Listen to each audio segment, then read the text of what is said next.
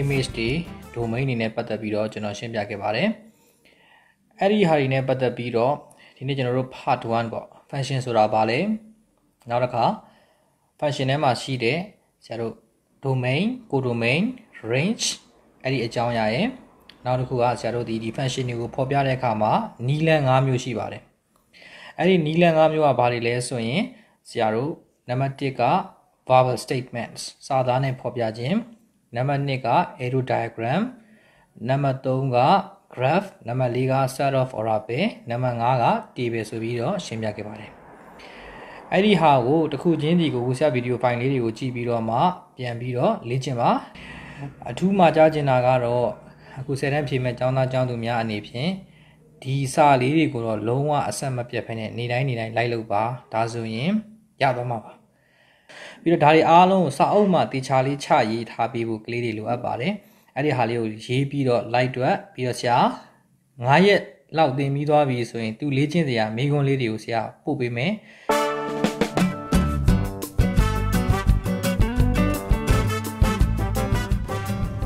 ဒါမနေ့ကအဆက်ဖြစ်တယ်နော်ဒါတော့တေချာချင်းပြန်ကြည့်ပါ let the function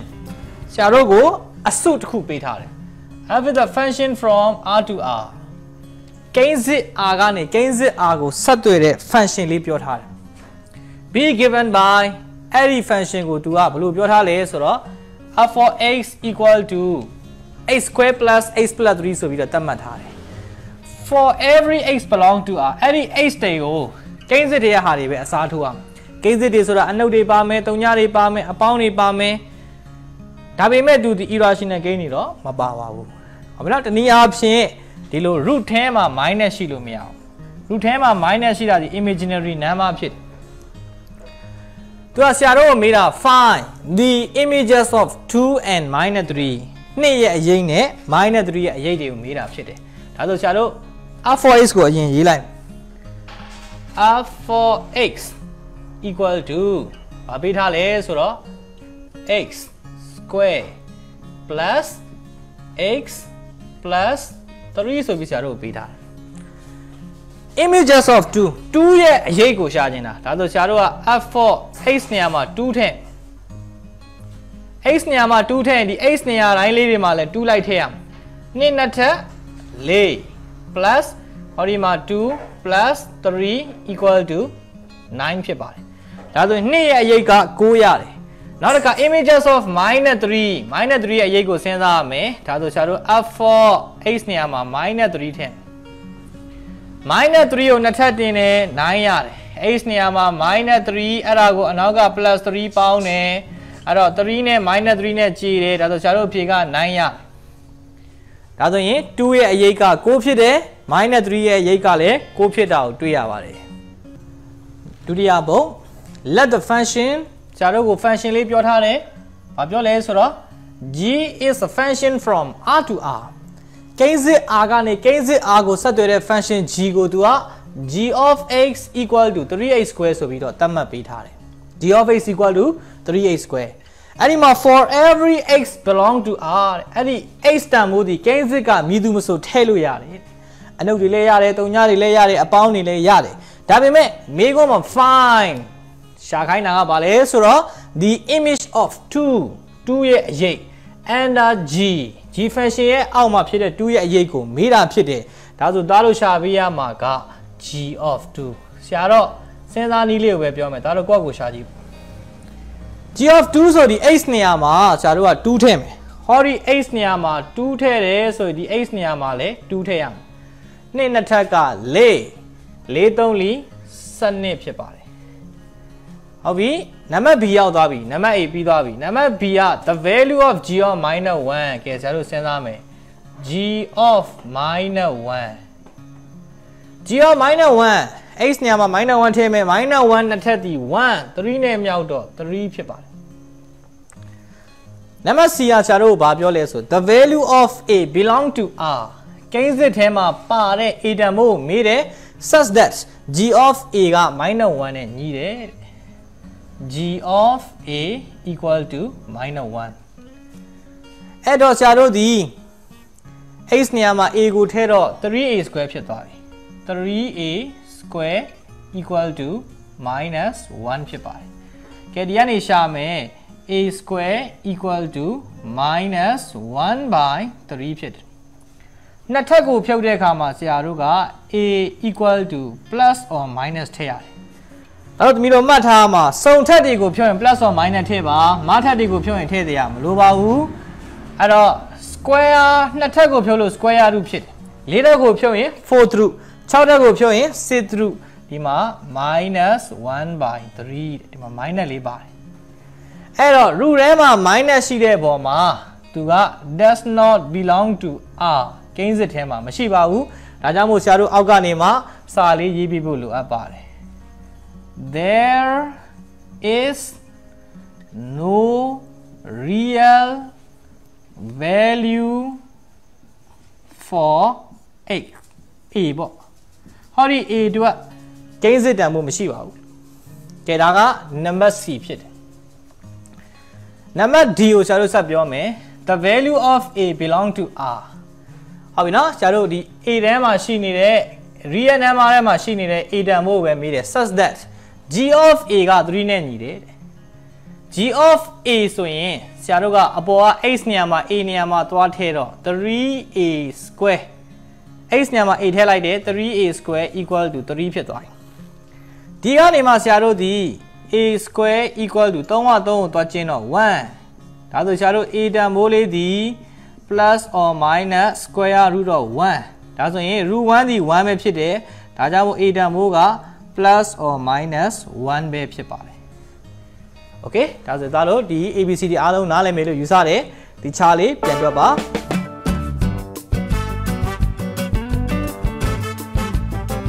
ဆရာတို့ let the function have the function from r to r အဲ့တော့ဆရာတို့ဒီမှာ function တစ်ခုပြောထားတယ်ကိန်းစစ် r ကနေကိန်းစစ် r ကိုဆက်သွယ်တဲ့ function ကို तू ကဘာလို့ပေးထားလဲဆိုတော့ဒါ f4x နဲ့ပေးထားတယ် f4x equal to px plus q ဒါဆိုဆရာရေးပြီ f4x equal to px plus q အဲ့ဒီမှာ तू ကပြောထားတယ် where p and q က real number ဆိုတာကိန်းစစ်တွေဖြစ်တယ်လို့ပြောထားတာ if f41 ကိုဘာနဲ့ညီမလဲဆို4နဲ့ညီ f41 equal to 4 f41 က4ဆိုရင်ဒီမှာ1ကို x ထဲထည့်ဒါဆိုဆရာတို့ဒီ1နဲ့ p နဲ့မြောက်တယ်ဆိုရင် p plus q က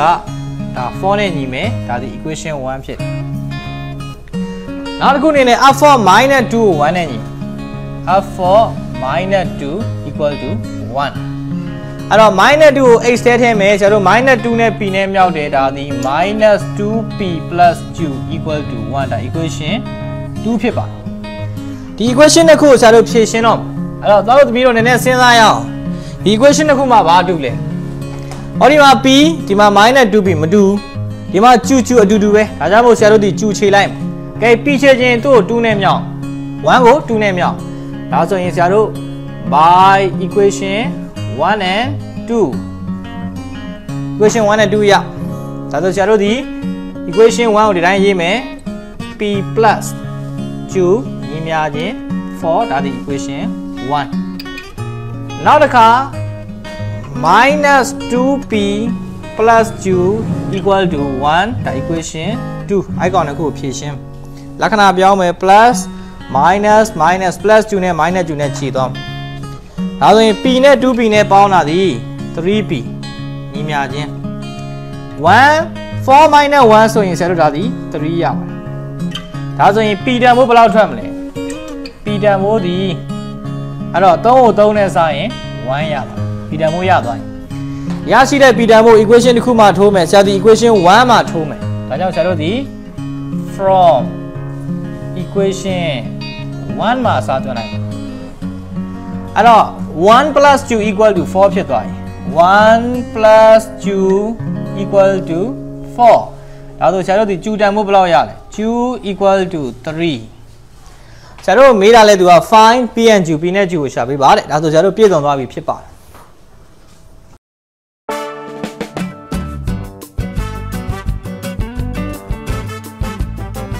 Example 4. Let the function have the function from R to R. ကိန်းစစ် R ကနေကိန်းစစ် R ကိုဆက်သွယ်တဲ့ function ကိုသူကဘာလို့ပေးထားလဲဆိုတော့ R for x equal to 2x ဆိုပြီးတော့ပေးထားတယ်။ကဲဆရာရေးပြီး R for x equal to 2 power x sorry 2x မဟုတ်ပါဘူး2 power x ဖြစ်ပါတယ်။အဲ့ဒီမှာနံပါတ် A ကဲဆရာတို့ဘာပြောသလဲကြည့်အောင် What are the images of 3 0 minus 2 3ရဲ့အရေးကဘာလဲ0ရဲ့အရေးကဘာလဲ minus 2ရဲ့အရေးကဘာလဲလို့မေးတာဖြစ်ပါတယ်အဲ့တော့ဆရာတို့3ရဲ့အရေးကိုစဉ်းစားခြင်းနဲ့ဆို f for 3ကိုစဉ်းစားအဲ့တော့ x နေရာမှာ2ထည့်တယ်ဆိုရင်ဒါ2 power 3ဖြစ်သွားပြီ2 3ထပ်သည်8ဖြစ်ပါတယ်နောက်တစ်ခါ images of 0ဆိုရင် f for 0ဆရာတို့စဉ်းစား f for 0အဲ့တော့2 power 0မိသည့်ကိန်းကိုမဆိုရင်ထပ်ညွှန်း3ညဆိုရင်1ဖြစ်ပါတယ်နောက်တစ်ခုအနေနဲ့ဆရာတို့ဒီ f4 minus 2အဲ့တော့ minus 2ထည့်မယ်ဆိုရင်2 power minus 2ထပ်ညွှန်းအနုတ်အပေါင်းပြောင်းမယ်အောက်ကိုရွှေ့မယ်1 by 2 power 2 equal to 1 by 4ဖြစ်ပါတယ်ကဲဒါကတော့နံပါတ် A ကိုဆရာတို့တွက်သွားတာဖြစ်တယ်โอเคနံပါတ် B ကိုဆက်ကြည့်အောင်နံပါတ် B က find A belong to Rကိန်းစစ်ထဲမှာပါတဲ့ A တန်ဖိုးကိုမေးတယ် such that ဘယ်လိုပုံစံနဲ့လဲဆို f for A ကို64နဲ့ညီအောင် f for A equal to 64အဲ့တော့ f for A က64နဲ့ညီတယ်ဆိုရင် f for A နေရာမှာ2 power A ထည့်2 power A equal to 64 2 power A equal to နဲ့64ဆိုတာနဲ့6ထပ်ဖြစ်တယ်ဒါကြောင့်မို့ဆရာတို့ညီမချင်းတစ်ဖက်စီမှာအခြေတူတဲ့အခါကျတော့ဘာတူလဲဆိုရင်ထပ်ညွှန်းနေတူပါတယ်ဒါကြောင့် A တန်ဖိုးဒီ6ဖြစ်ပါတယ်ဒါဆိုဆရာတို့မေးတဲ့ဟာတွေအားလုံးပြည့်စုံသွားပြီဖြစ်ပါတယ်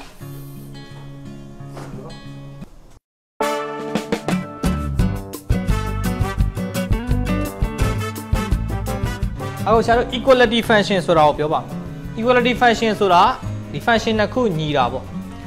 function တစ်ခုကဘယ်လိုဖြစ်ရမလဲဆိုသူတို့ရဲ့ domain တွေကတူရမယ်သူတို့ထွက်တဲ့အရေးတွေကတူရမယ်ဒါဆို equality function ဖြစ်တယ်လို့ပြောတယ်အဲ့တော့ဆရာတို့ဒီနေရာမှာ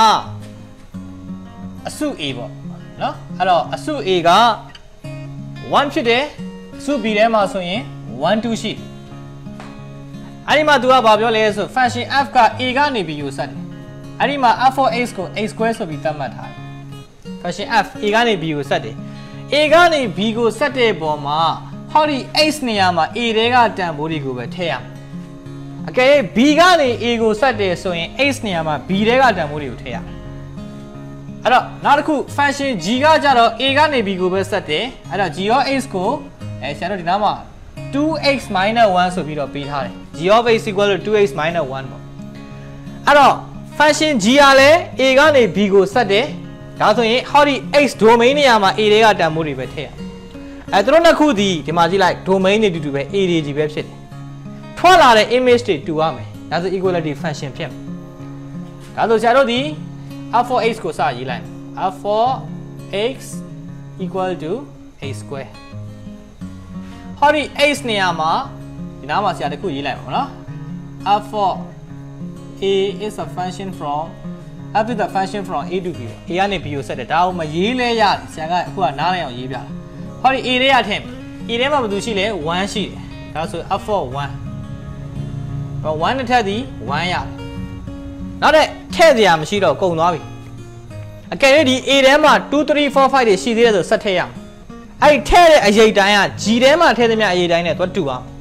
โอเคဒါဆိုဆရာနောက်တဲ့ function g ကိုဆက်သွားရအောင် g of x equal to 2x minus 1 2x minus 1ဖြစ်ပါဒါဆိုဆရာတို့ဒီ g ဒီလည်းပဲဒါမရေးလိုက်ရတယ်နော် g is a function from a to b အစု a ကနေအစု b ကိုဆက်ဒါဆိုရင်ဆရာတို့ကဒီ x နေရာမှာ a တဲကဟာကိုပဲထည့်အဲ့တော့ a ထဲမှာဘာလို့ပဲရှိအောင်ဒီပု္ပ္ပစာမှာ1လို့ပဲသူကသတ်မှတ်ပေးထား g of 1နှစ်တက်လီနှစ်အနုတ်1ဒါဆိုဘယ်လောက်ရလဲ1ရတယ်အဲ့တော့ function f တုံးက1ထည့်တယ်1ထွက်တယ်သူ့အရေးက g ထဲမှာလည်း1ထည့်တယ်1ထည့်တယ်ဒါကြောင့်မို့ဆရာတို့ဒီ f for 1နဲ့ G of 1နဲ့တူပါတယ်အဲ့တော့ထို့ကြောင့်ဟောဒီ function တစ်ခုဒီ equality function ဖြစ်တယ်ဘယ်အတွက်လဲဆို for every ဆရာရေးလိုက်မယ်ထို့ကြောင့် r for x နဲ့ g of x တွေကညီမှာဖြစ်တယ် r for x equal to g of x for every x belong to a ဒါ belong to a တွေကဘယ် x နေရာမှာဘာပဲဖြစ်တဲ့ဒီ function တစ်ခုကညီမှာဖြစ်တဲ့ဒါကြောင့်မို့ဒါဒီ equality function ဖြစ်တယ်လို့ပြောတာဒါဆိုဆရာအသားတို့သမီးတို့ပြန်ဆွေးနွေးမယ် equality function ဆိုတာဆရာတို့ဒီ function တွေကိုပေးထားမယ်သူတို့ရဲ့ domain တွေတူအောင်အဲ့တော့ထည့်လိုက်တဲ့ domain တွေက element တိုင်းအတွက်ထွက်လာတဲ့အရေးတွေတူအောင်ဒီမှာ1ထည့်တယ်1ထည့်တယ်1ထွက်တယ် G ထဲမှာလည်း1ထည့်တယ်1ထည့်တယ်အဲ့လိုတူနေရင်တူဒီ equality function ဖြစ်ပါတယ်ဒါပါပဲ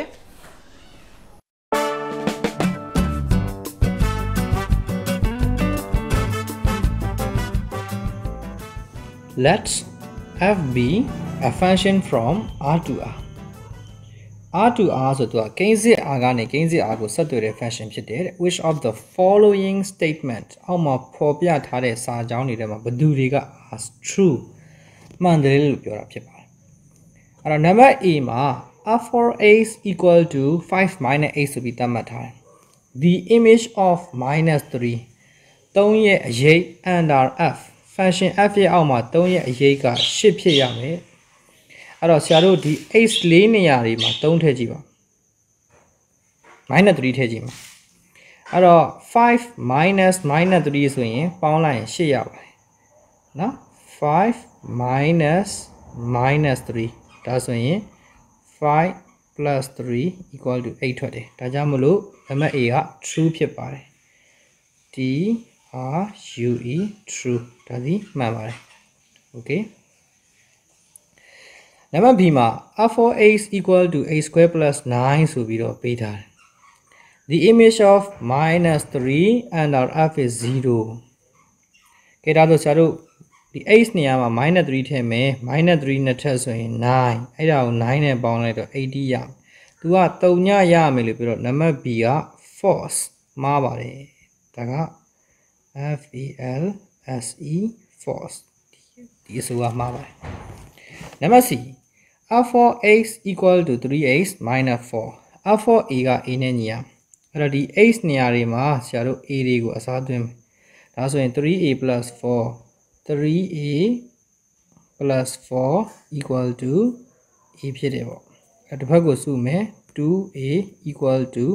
minus 4 ဖြစ်တယ်ဒါဆို a တန်ဖိုးဘယ်လောက်ရမလဲဆိုတော့ a တန်ဖိုးဒီ minus 2ဖြစ်ပါတယ်ဒါကြောင့်ဒါဒီမှန်ပါတယ်ဒီအဆိုပါလဲ number d r for x က x plus 3နဲ့ညီတယ် there is only one value of a belong to r ကိန်းစစ်ထဲမှာရှိတဲ့ a တန်ဖိုးတစ်ခုတည်းရှိမယ် r for a ကို0နဲ့ညီရမယ် r for a ဆိုရင်ဆရာတို့ဒီဟောဒီ x နေရာတွေမှာ a ဖြစ်တဲ့ပုံမှာ a plus 3က0နဲ့ညီရပါမယ်ဒါဆိုရင် a တန်ဖိုးက minus 3ဖြစ်တယ်ကိန်းစစ်ဖြစ်တယ်ဒါကြောင့် number d လဲမှန်ပါတယ် number e ရောက်ပါပြီ number e မှာ r for x ဒီ x square plus 1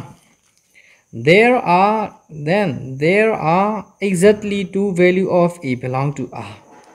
ကိန်းစစ် r ထဲမှာပါတဲ့ a တန်ဖိုးနှစ်ခုရှိမယ် r for a က0နဲ့ညီတဲ့အခါ r for a ဆိုတော့ဟောဒီ x နေရာတွေမှာ a ထဲတော့ဒါဒီဆရာတို့ဖြစ်သွားတာ a square minus 1 equal to 0 a square equal to 1အဲ့တော့ a တန်ဖိုးဒီ plus or minus 1ဒါကြောင့်မို့ number e ရဲ့အဆိုဒီလည်းပဲမှန်ပါတယ်အဲ့တော့အဆိုပြုချက်မှာ number b တခုတည်းမှားတာတွေ့တာဖြစ်ပါတယ်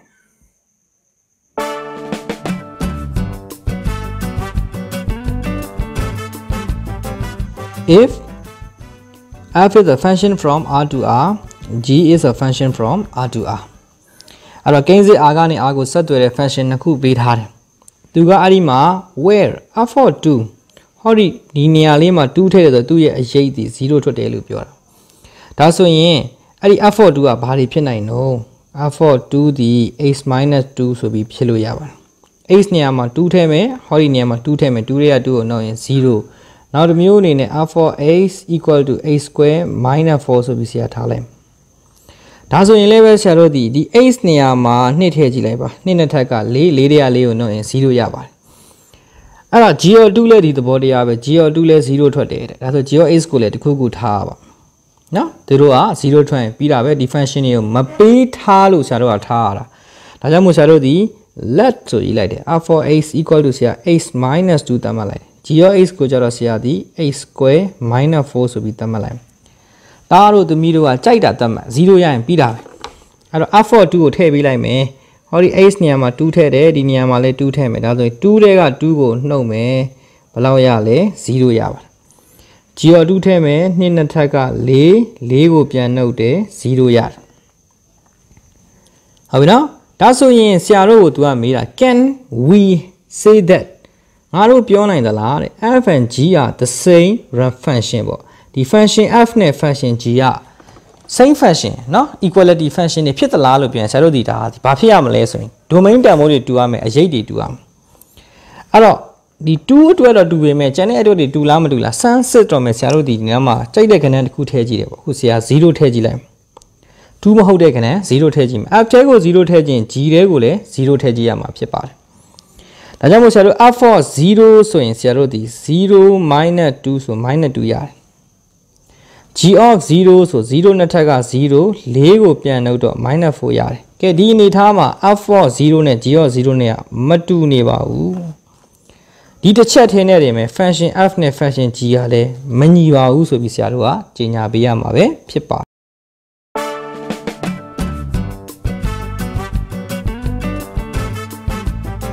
Let f be function from R to R.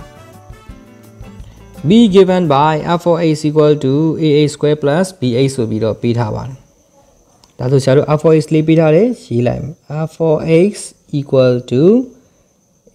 ax square plus bx ဆိုပြီးတော့ပေးထားတယ်။အဲ့ဒီမှာသူက f for minus 1ကို7နဲ့ညီခိုင်းတယ်။အဲ့တော့ f for minus 1 equal to 7 x နေရာမှာ minus 1နေထည့်မယ် minus 1နှစ်ထက်က 1a နဲ့မြောက်တော့ a minus 1ကို b နဲ့မြောက်တော့ minus b equal to 7 equation 1 okay နောက်တစ်ခုအနေနဲ့ဆရာတို့ကို f for 2ကိုသူက minus 2နဲ့ညီခိုင်းပါတယ်ဒါဆိုဆရာတို့ဒီ x နေရာလေးတွေမှာ2တွေထည့်ပါတော့အဲ့တော့2နှစ်ထက်က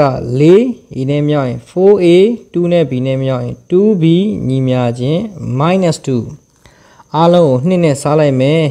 2a plus b equal to minus 1 equation 2အဲ့ဒီ equation တစ်ခုဆရာတို့ပေါင်းချပလိုက်ပါမယ်ဒါဆိုဆရာတို့ဒီ by equation 1 and 2 equation 1နဲ့2ရအဲ့တော့ဆရာတို့ဒီ a minus b equal to 7ဒါ equation 1ကိုယူရေးတယ် 2a plus b equal to minus 1 equation 2ကိုယူရေးတယ်အဲ့မှာ minus b နဲ့ plus b နဲ့ခြေသွားတယ် 3a equal to 6ရတယ် a equal to 2ရပါတယ်အဲ့ဒါကိုဆရာဒီ equation 1မှာသွားထည့်လိုက်မယ် from equation 1ဒါဆိုရင်2 minus b equal to 7 minus b equal to 5 b equal to minus 5ဖြစ်ပါတယ်ကဲဒီအနေထားဒီကတော့ဆရာတို့ a နဲ့ b ကိုရှာခဲ့တာဖြစ်ပါတယ်ဆရာတို့ကသူက find the values of a and b a နဲ့ b ကိုရှာပေးပါရှာပြီးသွားပြီ then ထို့နောက် find the value of x x တန်ဖိုးဆက်ရှာပေးရမယ် for which f for x ကို x နဲ့ညီရမယ်ဒါဆိုဆရာတို့ f for x ကိုပြန်ရေးလိုက်မယ် f for x equal to a နေရာမှာဆရာဒီ2ထည့်လိုက်မယ်ဒါဆိုရင် 2x square b နေရာမှာ minus 5x အဲ့တော့ဆရာတို့ပုံစံမှာပြောထားတာက f for x equal to x ဒါဆိုရင် 2x square minus 5x equal to x 2x square x ကိုတစ်ဖက်စုမယ် minus 6x equal to 0ဒီကနေမှ2နဲ့ကျင်းလိုက်တဲ့ x square minus 3x equal to 0ကဲဒီအနေထားကိုရောက်သွားပြီဆရာတို့က x ကလေးကိုပုံထိုးလိုက်မယ်အဲ့တော့ x တစ်လုံးထိုးလိုက်တယ် အဲ့တော့ထုတ်လိုက်ပြီးဆိုဒီမှာ x minus 3 equal to 0ဆိုပြီးရပါတယ်ဒါဆိုရင် x equal to 0 or x minus 3 equal to 0 x equal to 0 or x equal to 3ဆိုပြီးတော့ရရှိပါတယ်ကဲဒါဆိုရင်ဆရာတို့မေးတဲ့ပု္ပ္ပစာပြည့်စုံသွားပြီဖြစ်ပါတယ်ကဲသားတို့သမီးတို့ကအမှန်ကိုတွက်ကြပါ